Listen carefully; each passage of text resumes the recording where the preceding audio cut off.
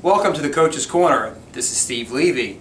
This week on Coach's Corner we have head men's soccer coach Pete Caringi. And Coach, let's talk briefly about last year. The good news was for the third straight season UMBC made the America East Conference tournament. The tough news is, I know you never want to lose your last game of the season to an America East Conference foe like happened with Hartford. As you kind of reflect back on last season, what are your thoughts?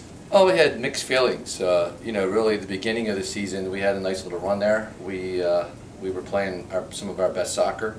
Unfortunately, we had some key injuries at the end. We had some players thrown out. I think we lost a little bit of our game at the end, and it just at the end of the season, we just didn't really play our soccer. And then we had some things that we just couldn't control. When you have key players out of the game at the end of the season, we had, whether it was yellow cards, injuries, red cards, these are things that we probably could have controlled early on, but we were just disappointed how the season ended. We moved into this year, and I counted 19 of your 25 guys that are out for practice right now are in either their first or second years with the program. That's a rapid turnover from your team 2 years ago, which went to the NCAA tournament. A lot of new faces. How's it going out there, in the preseason? Well, I'm really excited about this team. We have lost a lot of players. I think when you look at the starting lineup from our team from 2 years ago when we went to the second round of the NCAA tournament, we have Liam Paddock and Pete Caringi are the only two starters, and Liam right now is out because of an injury. So that's a big turnover, but I'm excited about the new players. I'm excited about the direction that we're going in with the program.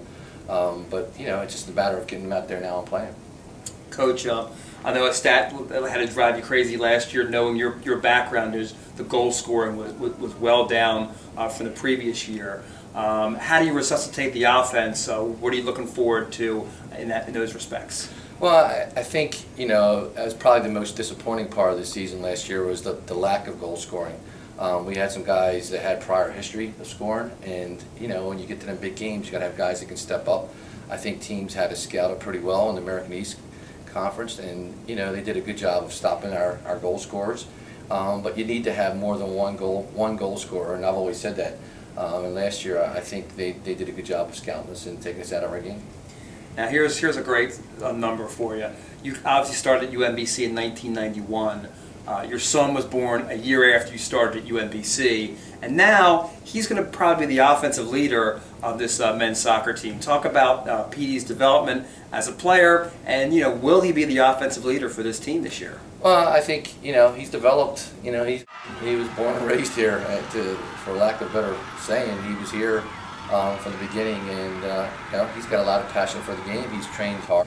Will he be the offensive leader? I think we'll have a couple players that can really help him. I think that will be more diverse as far as who can score goals than we were last year, and that's what I'm excited about. So, he'll be one of the players that we'll be looking for. And he's had some experience now, and he's had a nice little college career, but he's got to go out and prove it every day like every other player.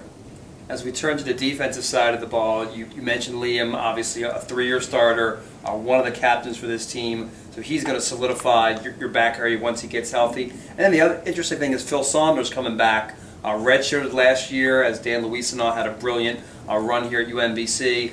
Talk about those two players and what you're expecting from those two guys this year defensively. Well, I think their experience. Liam is our captain. He's our leader. Liam's the player that we'll be counting on to lead in the back and be the inspiration defensively.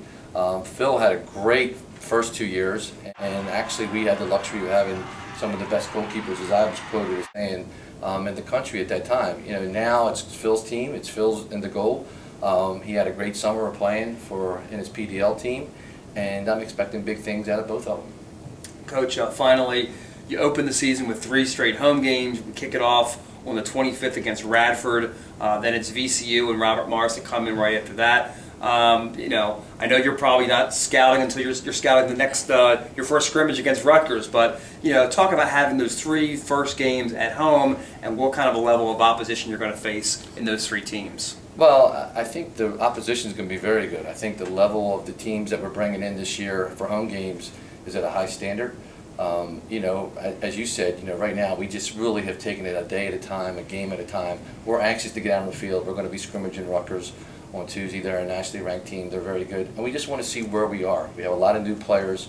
I think, as I told the team, this will be a team that will be a lot better in November as we continue to go through the season. As a team, we're going to get better. We get hopefully some of these guys that are injured early in the season back, and I think we'll be a very dangerous team at the end of the year if these young guys continue to develop and evolve as players.